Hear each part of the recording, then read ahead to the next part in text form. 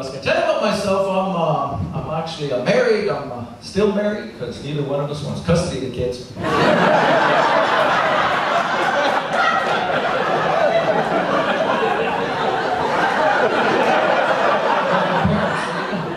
Parents of teenagers, got your hands. For those people, I tell you what, you got teenage daughters? Oh, are they dating yet? That is scary. I found out last week from Little Big Mouth. They grounded till Christmas, secretly dating a Jehovah's Witness boy. Oh, I broke them up. I threw him a surprise birthday party.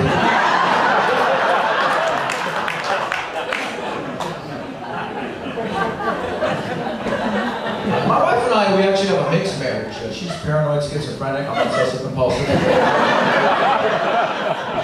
She invites over imaginary friends. I make them pick off their shoes before they come to the house.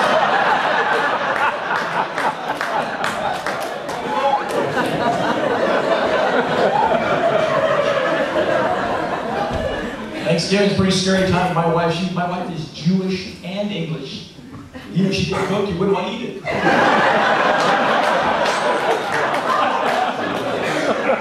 Put it to you this way, Mill Valley. My wife cooking meat is like Dick Cheney hunting quail. It's going to be bloody and someone's going to the hospital. She's awesome. My wife is awesome, but she's into animal rescue. She rescues these little dogs. They're called Maltese. It's a old French word for shits all over my carpet.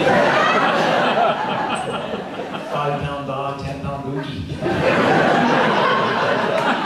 She's doing animal rescue, I'm doing fertilizer rescue. Anyone have one at home or in your purse right now, ladies? What are the white spots? If you're not familiar with the Maltese, it's a little white dog with a clingy fur that sticks to the wall when you throw it.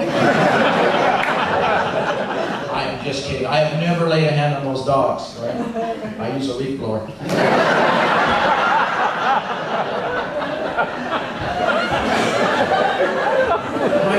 She's got unconditional love for those dogs. Doesn't matter. Barf on the couch, pee in the kitchen, hump the neighbor's leg. I'm not even allowed one of those.